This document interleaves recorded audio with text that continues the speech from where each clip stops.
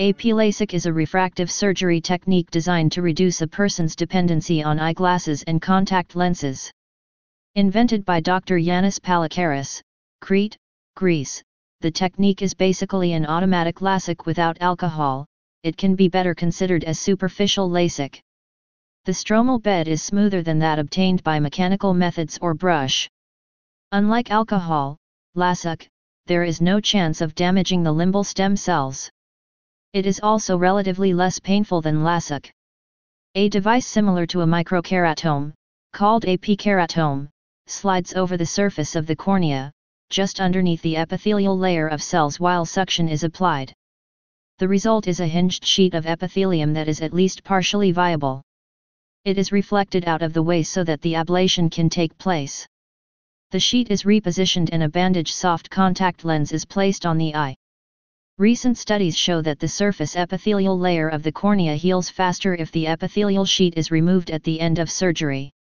This means that the original rationale for carefully cleaving the epithelium with the aim of replacing it at the end of surgery is flawed.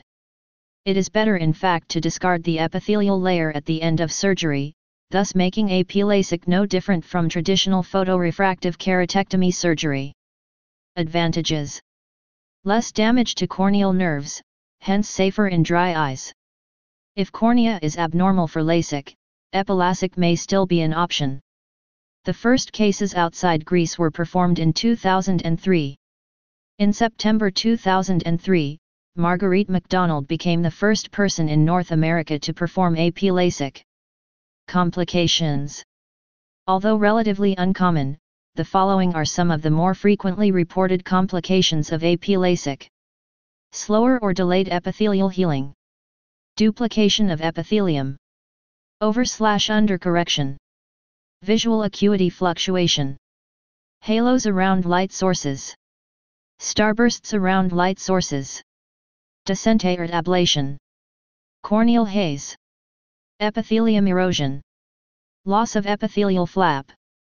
A potentially serious complication which occurs in 0.33% to 2.2% of cases is corneal stromal incursion during the microkeratome pass.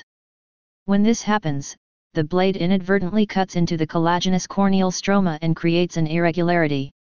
If this irregularity is near the visual axis, permanent visual blurring can occur. Please subscribe and thanks for watching.